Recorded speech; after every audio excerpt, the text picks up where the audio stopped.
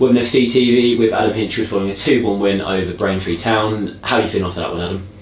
No, yeah, obviously massive 3 points. You know, I thought we played some really good stuff. Chucked a slight tweak of shape. Danny Barker had a couple of roles to do for us in that possession, and I thought the players have took it on board and implemented exactly what we wanted to do. I thought we created lots and lots of chances, got the ball into the final third a lot, and then to go 1-0 down, you know, full credit to the players. They showed a lot of character to keep going, keep believing, and yeah, it's good to come through and get the 3 points in the end. Yeah, given the chances that were missed at the start of the game, there were some big chances, and then they go down the other end on the counter attack. Must have been such a good bit of a character from the players to pick up from that and keep going the way they did. No, exactly that. You know, after a very dominant home performance last one, it'd been very easy to get a little bit complacent today, and I don't think they showed any of that at all, and you know, showed a lot of professionalism to keep going. You know, it was completely against the run of the play.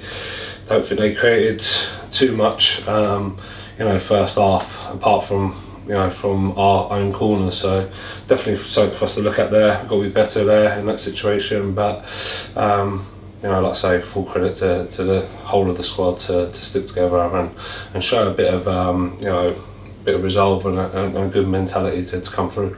Mentioning Danny Barker playing a few different roles there, what was the thinking behind that? You had Bowery and Rye on the bench, but Barker, as you said, played a bit of a free role. What was the thinking behind that?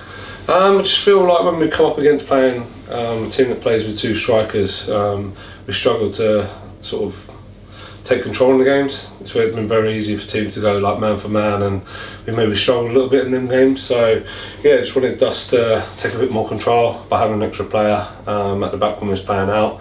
And yeah, sometimes, you know, you get those decisions right, sometimes they don't come off, but I'm fortunate that I've got the group of players that I have, that you can as a manager, you know, try these things, and like I say, sometimes you get them right, sometimes you don't. If we don't win today, then, you know, there's a lot of question marks towards me, and rightly so. So, you know, I'm pleased that the players have dug in and you know, implemented what we wanted to do really well. And it works in the end. What a performance across the board. Who are a few of the players that stuck out for you today?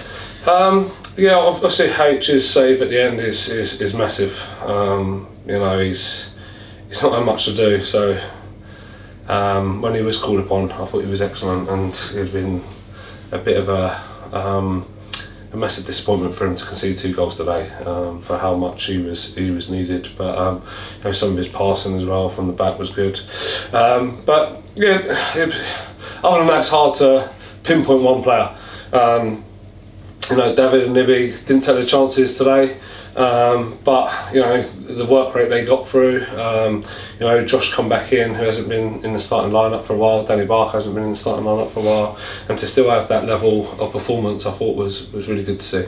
Yeah, it was excellent across the entire squad. Just to touch on something more personal for you, your son Jack getting a new contract at Brighton.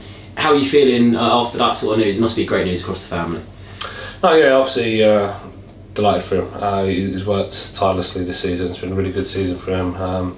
But you know, now's the time to ramp everything up. You know, doesn't want to just sit on a 3-year deal and, you know, put his slippers on and feet up. You've got to go and work and be even better now. But you know, I think that first contract, to sign it when you're a youngster, and for, you know, a club of Brighton's stature to show that kind of belief in him is obviously nice to see. Obviously, you know, it means a lot because I come through the same club and the same academy, and you know, got you know, good relationship with the club, and always look out for the results because they're being an old club. And yeah, obviously to see your son sign there, it's really rewarding. But you know, I'm just delighted for his hard work has been rewarded, and you know, now it's time to work even harder and try and push to get some starts in the first team.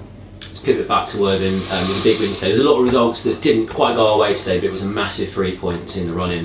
How are you feeling now going into these final 4 games? No, yeah, we just got to focus on ourselves. I know it's going to sound really cliche, and you're going to want to hear us that we've got to push for the playoffs. But myself and the players are focused now.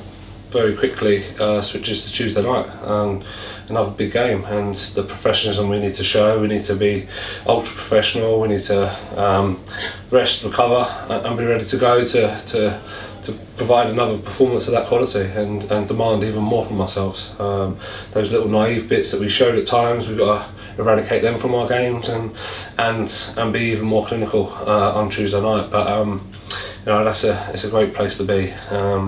The weather's heating up a little bit. We're getting towards the end of April, and we've still got loads to play for.